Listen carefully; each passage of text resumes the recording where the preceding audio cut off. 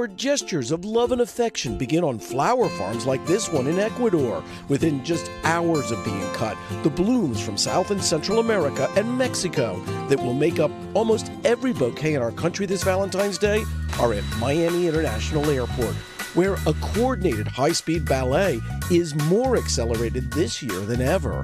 Right now, what we're seeing is a 48% increase in flower boxes from last year to this year. 48%. 48%. And how much does the pandemic have to do with that? We're all tying this back to the pandemic. Shops like Extra Touch Flowers in Palm Beach County, Florida, which has hired on 21 extra people this Valentine's Day, say customers wary of coronavirus in enclosed spaces are skipping traditional romantic dinners.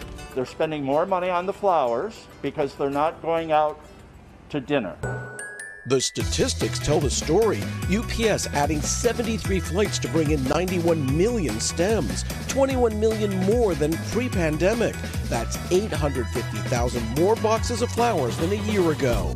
U.S. Customs agents spot check the shipments for illegal drugs and bugs.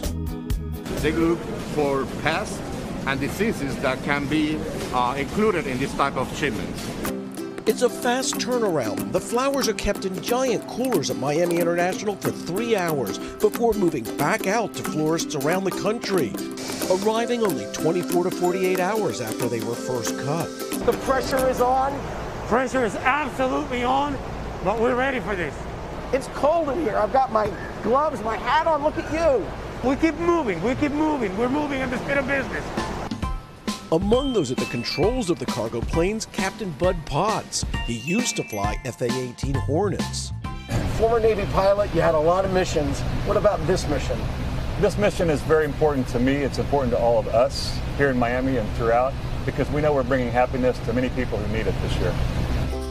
A much-needed reason to smile during our pandemic Valentine's Day.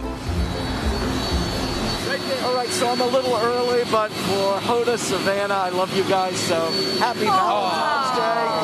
What about us? Kerry! And because the guys should not be left out, I just learned this one.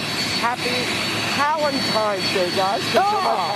Valentine. Really cute. We love you, Kerry. Thank you, Kerry. We love you. We love you. Hey, thanks for watching our YouTube channel. Find your favorite recipes, celebrity interviews, uplifting stories, shop our favorite deals, and so much more with the Today app. Download it now.